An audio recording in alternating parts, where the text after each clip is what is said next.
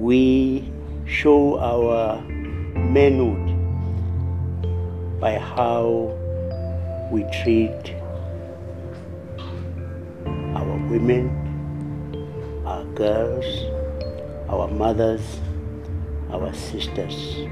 Violence against women and girls is a global problem. It harms women, families, communities, and societies.